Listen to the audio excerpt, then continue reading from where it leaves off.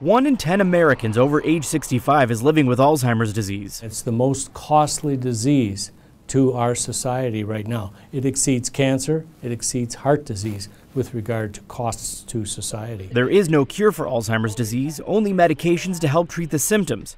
And now, news about a drug that may slow the progression of the disease. Dr. Ronald Peterson says he's cautiously optimistic about BAN2401, an antibody that showed reduction of amyloid accumulated in the brain during clinical drug trials. It was suggestive that this drug may in fact remove one of the toxic proteins from the brain that causes Alzheimer's disease. Dr. Peterson says while it was a very complicated trial design, the research is encouraging. It gives us a shot in the arm because there have been so many failures of major drug trials in the Alzheimer's field in the last 10 years that when we see a positive signal like this moving in the right direction clinically and biologically, it's encouraging. For now, he recommends exercise for the body and mind along with a heart-healthy diet. There is a fair amount of evidence that exercise, aerobic exercise, maybe some resistance training as well, can actually slow the progression or delay the onset of clinical symptoms. Keep intellectually active, stay socially involved,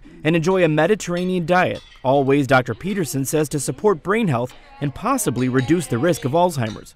For the Mayo Clinic News Network, I'm Ian Roth.